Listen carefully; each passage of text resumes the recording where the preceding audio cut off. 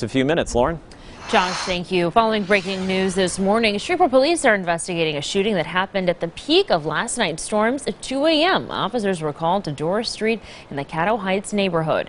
Investigators say the victim was backing out of their driveway when someone pulled up in a gray car and shot them in the chest. The victim was rushed to Ochsner Health.